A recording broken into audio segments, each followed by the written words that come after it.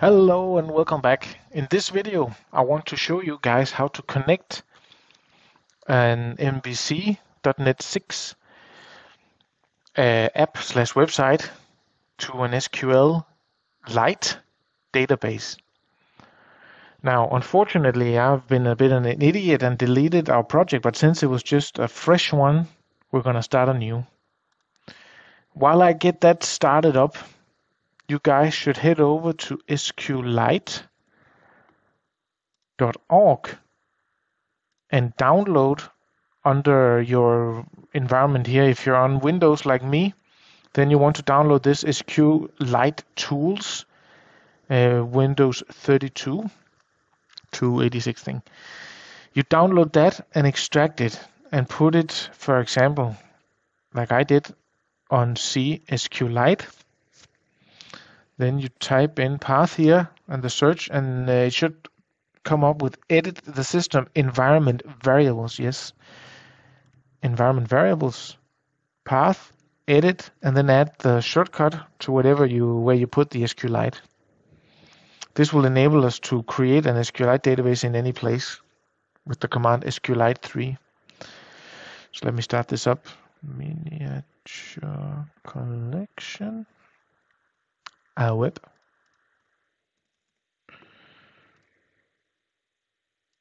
Yep.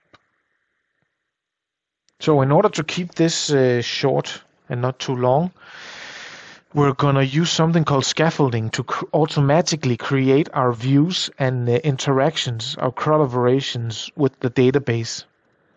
Now, in a perfect world, I mean, I'm deciding the content here, but I would show you how to manually do it, and I might do that, but I want to keep this a bit short, and I want the focus to be on connecting to a database. So now this is identical almost. I don't know if the name was identical, but this is how our other project looked. And I'm thinking to begin with, to get it out of the way, let's install the NuGet packages that we're going to use. So right click and say manage NuGet packages.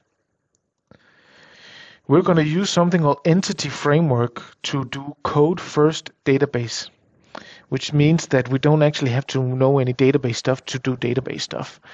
Entity framework is going to do it for us. So find this. This is Microsoft.Entity Framework Core.SQLITE. Click install. Accept. This is the first one we need. We need one more after this. Hot diggity, that was fast. Let's see if it pops up just by blanking it. Yep. Microsoft Entity Framework Core Tools. Now what this NuGet package does, the first one was to do the code first stuff. This one is to be able to do migrations from the command line in our package manager console. All right, perfect. Now we don't have to worry about that stuff. So let's first connect to the database, but we don't have any database to connect to, so let's create that. Right click, say open in terminal.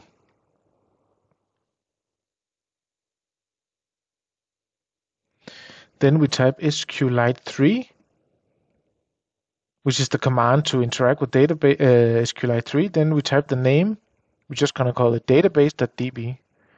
Then you type .databases. And as you saw after I wrote that, the database popped up over here. Then we can just quit this stuff here. Oops, quit. This you will be able to do from a command line also. You can do it anywhere and just copy it in the folder here. But the placement here is inside our miniature collection web project. All right, I'm going to close this now. Okay, so the first thing we want to do is add a connection to this in our application settings. So this one, open this one, and then you're going to type comma, connection strings, open this up, give it a name. This can be anything. I'm going to call it local DB. And then data source equals to database.db. So what this is now, this is for our application to be able to connect to our database. We're going to use this in our program,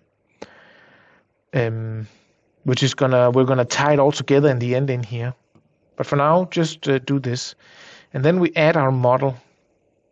So, like I mentioned in the last video, our model is gonna be the table in our database. So just create a class here, and we're gonna call it miniature. Miniature, yes. I don't know why that's a hard word. Add. All right. So I'm gonna start off here by adding some properties. The first one, it's gonna be ID, which was gonna set as our primary key, and the table also. We're gonna want the name of the mini, yes. We're gonna want a boolean to check if it's table ready. Gonna set this to default to false. Then we're gonna say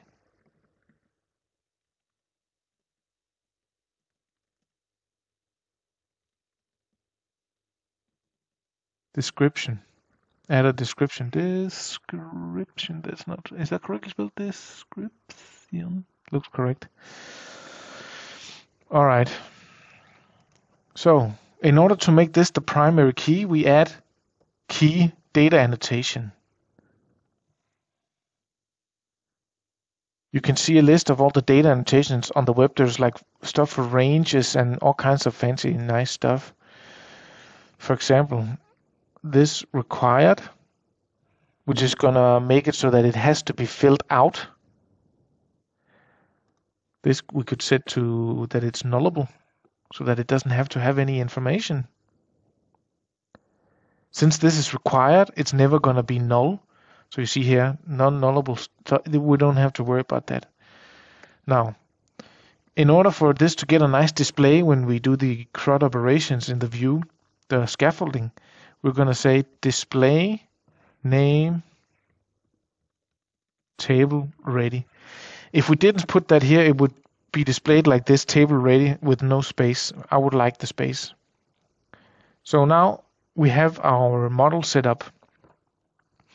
What we want to do from here is create a database context, a DB context.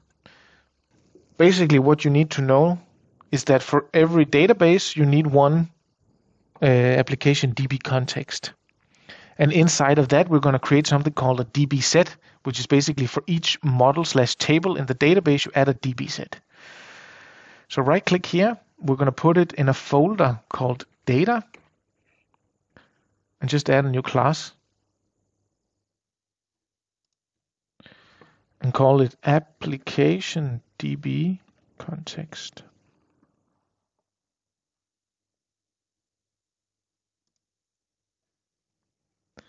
Now this is going to inherit from DB context. Press escape. Control dot to get the suggestions here using Entity Framework Core AS+. Then type CTOR, tab twice. It's going to create the constructor first that we need. Then we're going to pass the options. This is something that's required, so just follow along.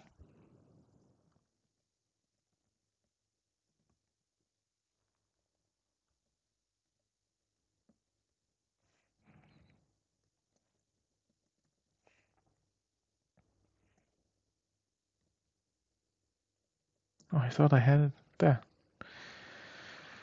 Nice. I'm gonna remove this to have it a bit nicer. Okay, so this constructor is required, so just have it like that, and let's not worry about that anymore. Then we're gonna add property, a DB set for our model, which we called miniature. And now the name you put here is going to be the name of the table in the database. So we want this to be called miniatures. Save. All right. So far, so good. What is this word? Oh, phrase. Save all. Close. Okay, so now we have what we need to tie it all together. That's going to be done in here. Ooh. And as you remember, in the last video, I added the Razor pages, which was going to be useful for hot reloading Razor pages. So in order to pull everything together, we need to tell our application here to use the DB context with our connection string to the SQL database. This is done in here in the program.css. Program.cs. Jesus, I went front end for a minute there. .services, and then you're gonna say .add DB context. Application DB context. Yep. And then passing the options. And use SQLITE. There, use SQLITE. Open this up. Builder.configuration. .get connection string. So this is getting our connection string now from our app settings, which we called local DB. So it's going to get this. Now, with this setup, we're able to create our first migration. If you don't have the package manager console open down here, go to Views, Other Windows, Package Manager Console. Open it up, say Add Migration, Add Miniatures Table to DB. Now what it's going to do now is it's going to connect to the database after we run our migration and create this table. So here you see what's it doing.